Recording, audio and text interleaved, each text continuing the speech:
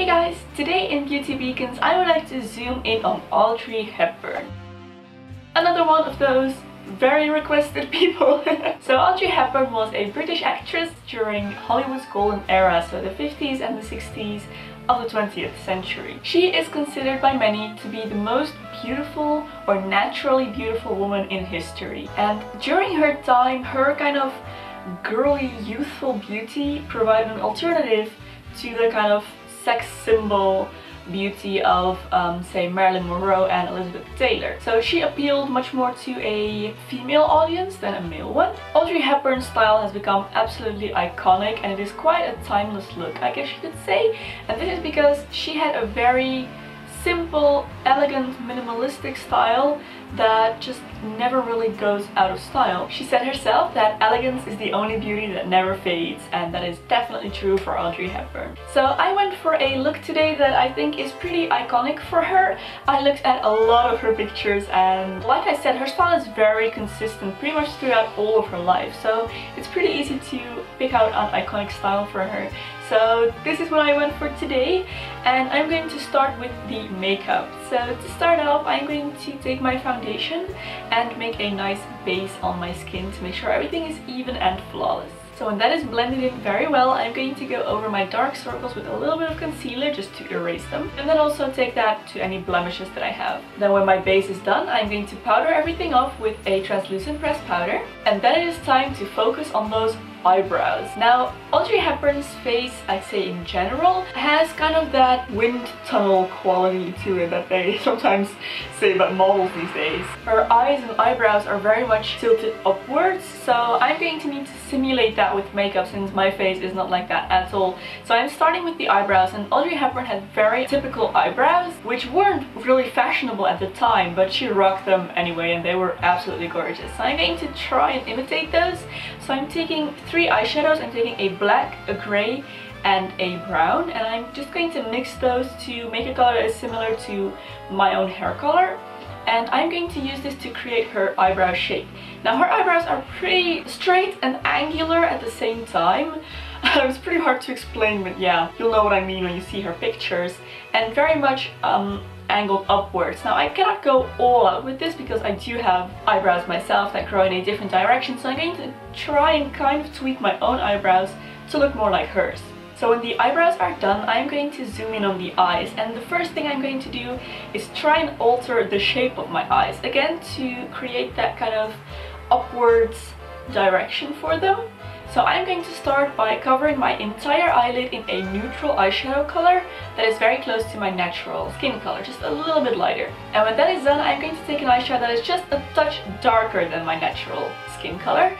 And I'm going to take that and I'm going to use this to create kind of that upward shape. So I am just going to swoop this outwards on the corner of my eye to kind of create that shape for myself. And then I'm going to take an eyeshadow that is just a touch darker still, and I'm going to pretty much do the same thing just in a little bit of a smaller area so that it kind of blends out. And I'm also going to bring this into my crease to start defining my eye a little bit. And I'm really taking my time with this because I want this to look very natural and good. So when that's done, I'm going to take a light shimmery highlight color and I'm going to apply that underneath my eyebrow and also just on the inner corner of my eye. And again, I'm concentrating it on the top and not on the bottom because I don't want to drag my eyelid down. So then it's time for the eyeliner. Now, as you guys will know, eyeliner was very popular in the 50s and the 60s, so I'm going to apply a liquid eyeliner or kind of a cream gelish eyeliner because it is matte. And I'm going to use this also to enforce that diagonal shape. So I'm going to make my eyeliner thinnest in my inner corner and then gradually widen towards the outside and make a slight wing that is very much diagonal outwards and upwards, and this is again going to lift my eyes. Plus this shape of eye makeup was just very popular back at that time. So then I'm just going back in with that shimmery highlight color and applying that onto my eyelid just a little bit. Again, with everything I do, I'm enforcing that diagonal shape. So when that's done, I'm just going to go back in and take a little bit of a black eyeshadow and just redefine my crease a little bit more because she has a very beautiful defined crease and I need to simulate that somehow. And I'm also applying a little bit of a white eyeliner just on my waterline because I noticed in some pictures that she was wearing white eyeliner on her waterline, and it also just helps to reinforce that diagonal shape of the eye once again. And especially if I do bring it out outside of my waterline underneath that liquid liner just a little bit. This really helps again to lift the eye. So then I'm just applying a little bit of mascara on my top lashes and just on the outer part of my lower lashes. And that is the eyes done, so moving on to the lips. Now Audrey Hepburn has a very typical lip shape, so I'm going to try and simulate that a little bit. So I am taking a little bit of that grey eyeshadow that I used earlier, and I'm just going to widen the corners of my mouth. Looks a little bit creepy, but it will look pretty natural in the end, I promise. So then I'm going to take a pinkish lipstick and I'm going to use this to draw in my lips on the top, and I'm going to draw from my cupid's bow up until that new corner that I just created.